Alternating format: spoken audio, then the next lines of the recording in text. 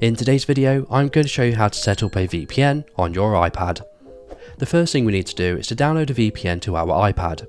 So to do this, we first want to open the App Store, and then you want to click on the search icon in the top navigation bar, and then you want to search for a VPN of your choice. For this example, we are going to be using NordVPN.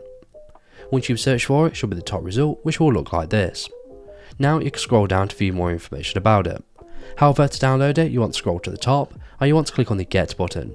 However, mine shows the cloud icon because I've downloaded this in the past. Once you've downloaded your VPN, you can exit out of the App Store, and now you can go ahead and open up the VPN application you've just downloaded. When you open NordVPN for the first time, you'll be taken to this privacy screen. So you want to read through the information, and you want to select one of these options. Now you'll be taken to the login screen, so you want to go ahead and log into your NordVPN account. And if you don't have one already, I recommend you click on the link in the description of this video, or scan the QR code on screen now, where you can get up to 72% off your NordVPN account. So once you're ready, you want to click on Login, and then you want to proceed to log into your NordVPN account that you've just created. So when you log into your account for the first time, you're prompted to receive notifications, so you simply want to select one of these options. Once you've done that, you'll be taken to the homepage of NordVPN, where you can start using it just as you normally would.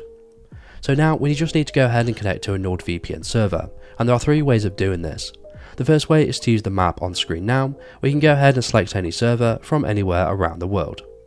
Alternatively, you can use this list by dragging it up and dragging it up again, and you can scroll through the list of countries here.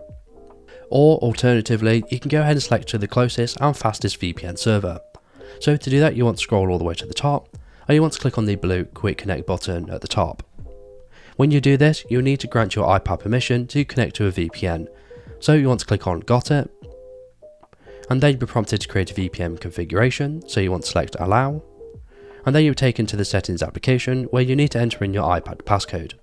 Once the VPN configuration has been created, you'll be successfully connected to the VPN server. Now again, because it's the first time, it's also going to prompt us to enable threat protection. So for the example of this video, I'm going to select Enable, and then I'll need to reconnect to the server.